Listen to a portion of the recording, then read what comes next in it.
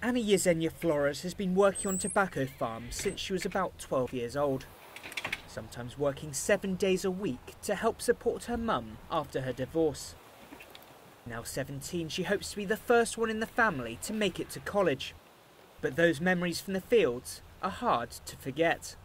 The tobacco plants are like 6 feet tall, and you have kids like me that are 4'9" trying to reach those plants.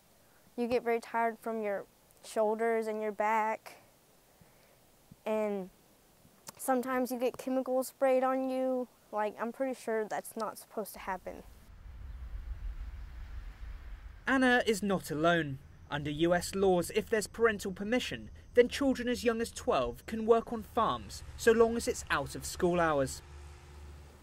The result, according to some human rights groups, is that there are children that have been exposed to pesticides and have shown symptoms of acute nicotine poisoning. And with North Carolina being one of 4 states that accounts for 90% of tobacco grown in the US, the problem is especially relevant. There's a real threat, to the well-being of these kids. It's different than if you're picking cucumbers, which, yeah, it's long, hard work, long, hard days, it's hot, it's hard work. But it's a whole nother ballgame when you're dealing with tobacco.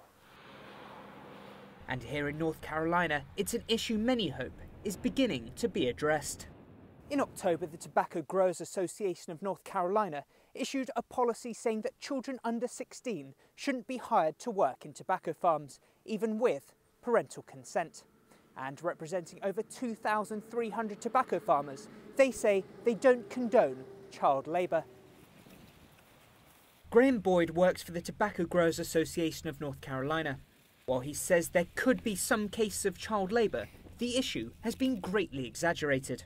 The scale is our primary response. It just isn't widespread. It isn't an epidemic problem. As I've said repeatedly now, it overwhelmingly does not exist.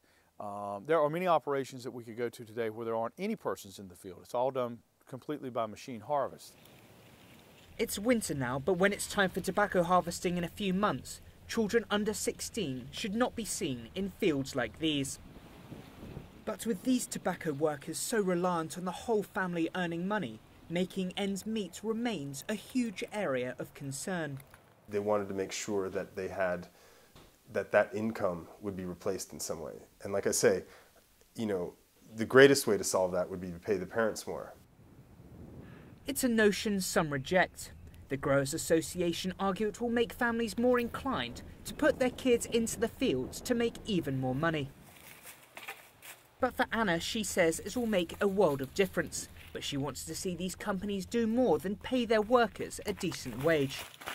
She wants them to introduce schemes like scholarships so people like her can make a real difference for their families, starting with a full education.